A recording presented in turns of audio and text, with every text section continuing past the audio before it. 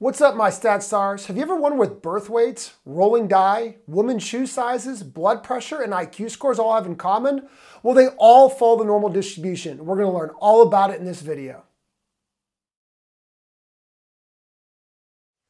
In this video, we're going to cover the normal distribution, all of the fun key characteristics that apply to it. But with the normal distribution, you can also do what's called normal calculations. If you're interested in that, please check out a lot of the other videos I have on the topic. Now, if you like learning from me, please also check out my Ultimate Review Packet that contains study guides, unit summary videos, and practice sheets that make sure that you're ready for every single unit in AP Statistics, as well as the AP Statistics exam in May. Now, when we collect data on a quantitative variable, we often like to talk about its distribution, and one of the key characteristics we examine is the shape. We could do this primarily with a histogram. Now, a histogram is meant to look at the shape of the overall distribution for a sample of data. But if we want to try to infer what might be true for the larger population that sample came from, we could do so with what's called a density curve. A density curve is used to model what the population might look like. A density curve is always above the horizontal axis, and it has an area of exactly 1 underneath it, or 100%, representing that 100% of observations fall beneath the curve. Now, the area below the curve and above any interval on the x-axis represents the proportion of data in that interval. Density curves come in all different shapes, but one shape that is very common is called the normal curve. The normal curve can be characterized by being symmetric, unimodal, or single-peaked, and many often call it mound-shaped or bell-shaped. Now, this means that the large proportion of data is in the center of the curve, and as we move to the extremes on the far left and far right, we see less and less observations. All normal curves have the same shape, unimodal and symmetric. However, any specific normal curve can be described with its mean, mu, and standard deviation, sigma. We don't use x bar and s here because density curves like the normal curve are used to model populations, which are described with parameters. The normal distribution and the calculations and predictions we can make with it only make sense when referring to the larger population of data. The mean can be higher or lower, which would move the normal model up or down. The standard deviation could also be higher or lower, which would simply spread the normal model out more or less, making it more narrow. Here we see two normal models sharing the same mean of 24. But the one in red has a standard deviation of 2, making it much more narrow than the one in blue, which has a standard deviation of 6. We can see how the spread changes as the standard deviation gets smaller or larger. Normal distributions are really important for a few reasons. One, they are a good description for some real data like the ones we mentioned earlier. Let's take a look at some of those examples. Here's the distribution of the birth weights of babies in grams. Notice the mean in the center of 3,500 grams, but notice as we move to the extremes, far left and far right, we see less and less babies at those birth weights. Guess what? It follows a normal distribution, looking like a mound or a bell shape. Here we're looking at the distribution of the diastolic blood pressures of men. Same thing we notice. Mean in the middle, where a large proportion of data is. As we get to the extremes, the proportion of data rapidly decreases, meaning less and less men have really low blood pressures or less and less men have really high blood pressures. Even women's shoe sizes follow the same distribution, with the majority of women in the middle and less at the extremes of 2, 3, 4 shoe size or 13, 14, 15. Again, following the normal distribution. Normal curves are also used as approximations for the results of many sorts of chance outcomes or random phenomena. Let's take a look at an example.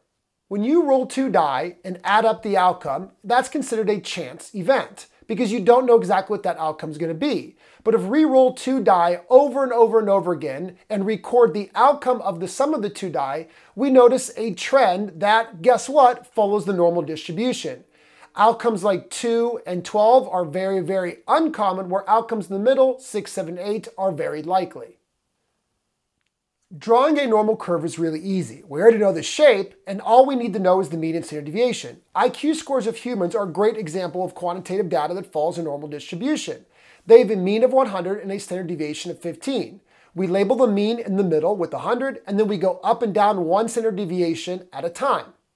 Now, the normal model is continuous and extends indefinitely in both directions. So when we draw it, we typically don't extend beyond -3 or +3 standard deviations from the mean. The reason for this is something called the empirical rule.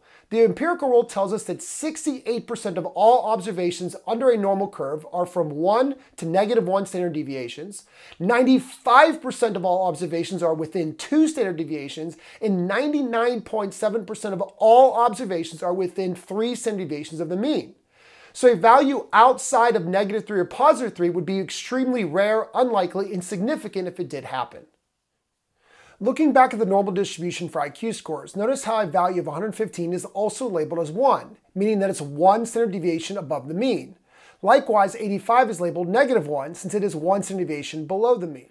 Labeling values not by their actual value, but by how many standard deviations they are from the mean is called normalizing or standardizing the scores. What is cool about this is we can now put any variable that follows a normal distribution onto the same curve as long as the scores are normalized. This allows us to compare values from different distributions since they are all on the same curve. Here we have one curve with IQ scores, men's diastolic blood pressure, and the weights of frogs all together. This curve is called the standard normal curve. It utilizes standardized scores, which again measure how many standard deviations a value is from the mean. All values can be put onto this curve as long as they are normalized or standardized. To convert an observation's value to a standardized score, it's a really simple formula. We abbreviate this with what's called a z-score because it's a standardized score.